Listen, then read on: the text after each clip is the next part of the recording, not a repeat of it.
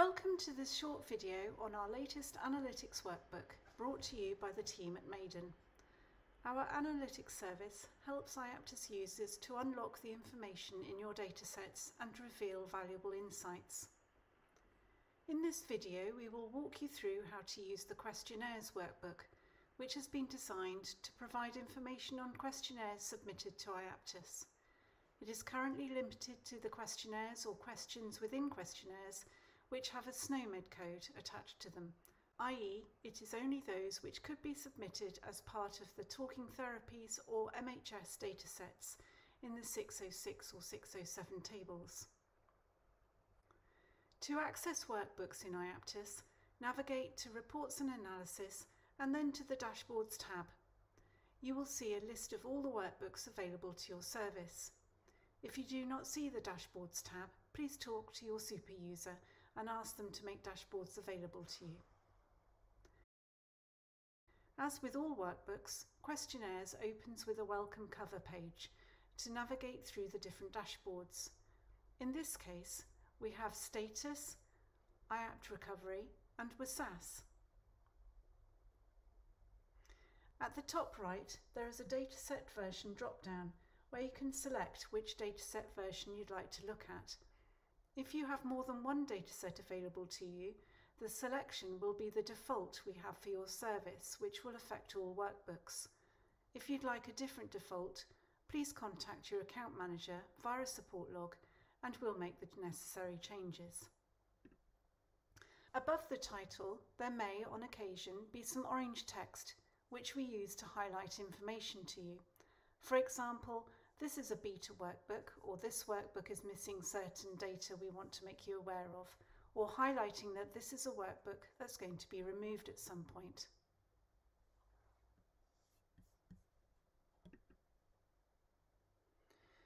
The status page provides a list of all the dashboards in the workbook and whether there are any issues with it. Rather than issues affecting the whole workbook, which will be highlighted on the cover, the status page holds information that affects a particular dashboard within the workbook.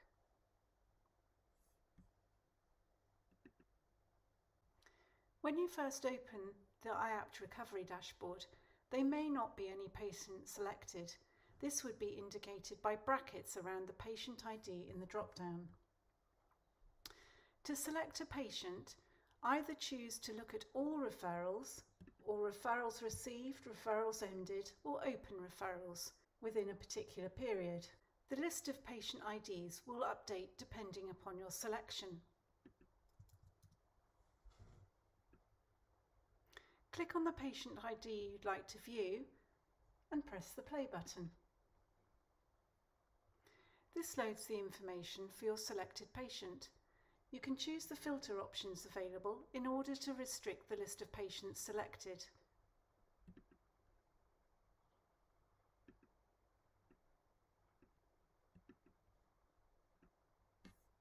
To remove all the filters, press the Reset Filters icon.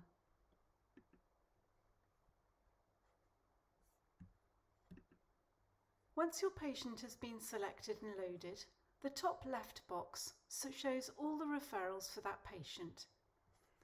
The referral order number, the referral date, the discharge date, the referral team, service team, allocated care professional, referral duration in days, and the count of treatment appointments. Please remember that not all referrals for a patient may be loaded into this area. For this patient, the first referral we have is number 3. This is because we have applied a date restriction on the overnight extracts so that we are not displaying too much historical data, which will slow down your dashboards.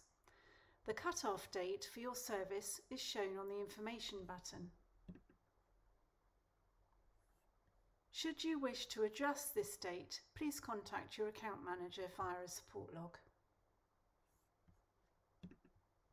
The charts load with all the scores for that patient loaded. There is a chart for PHQ-9, for GAD-7 and if applicable for any ADSMs collected. Here we have 2 ADSMs. You can use the drop-down or the arrow to move between the different ADSM scores.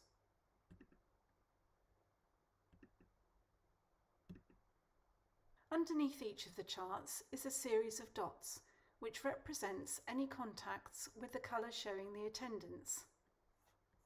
The rings represent the scores collected, so you can see when scores are collected as part of a contact, or, if the ring isn't around a dot, when a score is collected outside a contact. The green and red dotted vertical lines represent the referral start and end dates. In order to see recovery text for a referral, please select a referral from the list.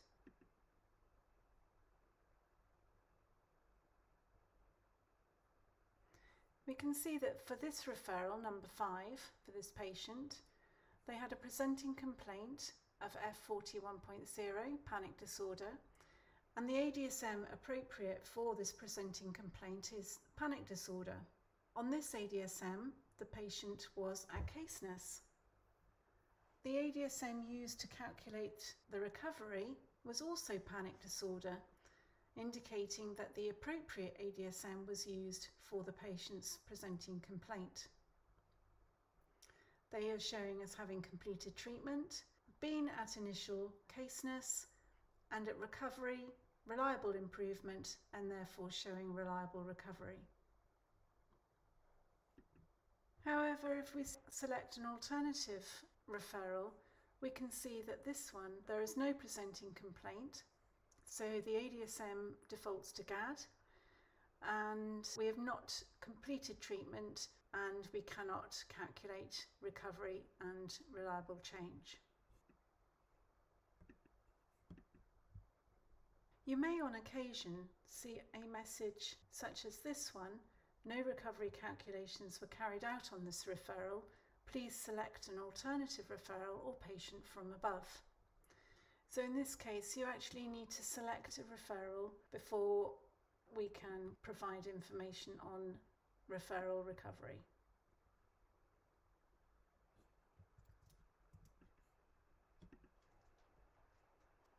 Moving to the WSAS dashboard. If you have moved to this dashboard via the iaptus recovery dashboard, the patient previously selected will be displayed. You have the same filters available to select a patient, but rather than having a box showing each of the referrals, you have a drop-down box which shows the referral start dates for each referral associated with that patient. There are 5 charts for WSAS: work, private leisure activities, relationships, home management, social leisure activities, and a total.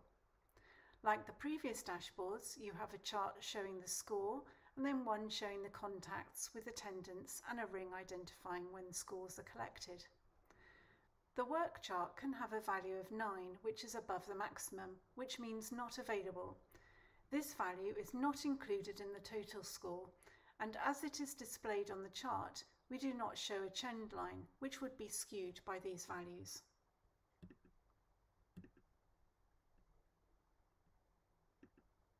Finally, please remember the blue buttons at the top right of the dashboards are here to help you.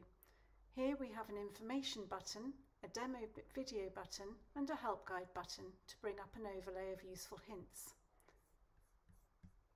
The information button will identify any filters which have been applied behind the scenes that you don't have access to, or any specific calculations and definitions.